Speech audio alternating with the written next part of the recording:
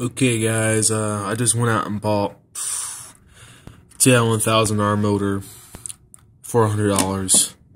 I don't know if that's a deal or not. When the motor is basically trashed, definitely trashed. That is metal flakes out the ass. I was gonna rebuild this motor for sure. I am going to. It's guaranteed. I'm going to clean out the whole block, take it all apart, put it back together with new bearings, stronger bearings, new oil pump.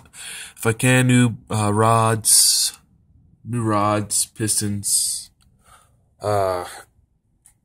everything else I can upgrade that will make it handle upwards 200 to 250 horses. Got this bitch for $100. The clutch, I have everything on the inside of my house that isn't this right here. Clutch and shit, it's all inside the house, but this is basically what it is. I also got headers too, which I thought that was a pretty good deal too. You can get those, usually those cost about $100 on eBay or Craigslist. So I'm pretty happy with what I bought here. I got everything I basically need to get this completely done. I don't really see damage to the cams, so I mean those are salvageable for sure. I don't really see metal shavings anywhere else but the bottom of the motor, which is, to me, a bonus.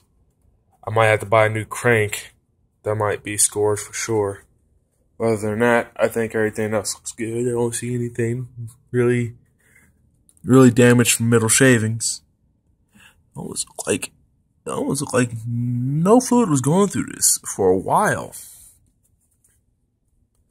Like, that's terribly rusted. I don't know how that would be caused. I mean, this motor wasn't sitting around for that long by the previous owner. The previous owner was I had to get that shit cleaned out.